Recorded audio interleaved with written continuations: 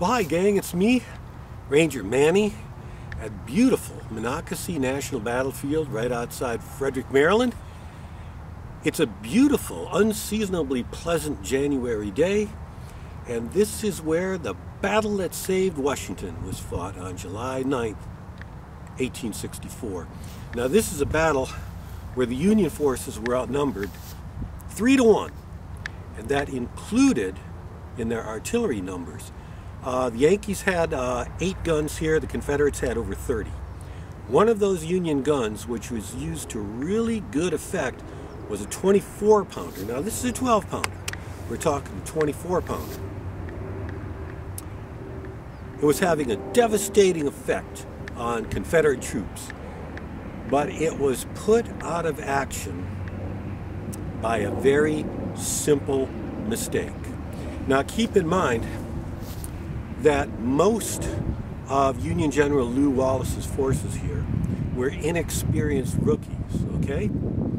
And some of those inexperienced men were pressed into serving the guns, that 24-pounder gun. So this was all on-the-job training for them, right? Well, here's the deal. The projectile, this cannonball, goes down the barrel